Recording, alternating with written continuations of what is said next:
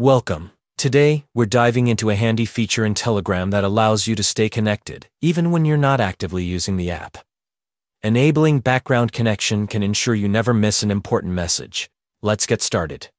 First, grab your Android device and open the Telegram app. If you're not already logged in, enter your credentials and proceed to your chat list. Once you're in the app, look for the three horizontal lines at the top left corner of your screen. Tapping those will open up the main menu.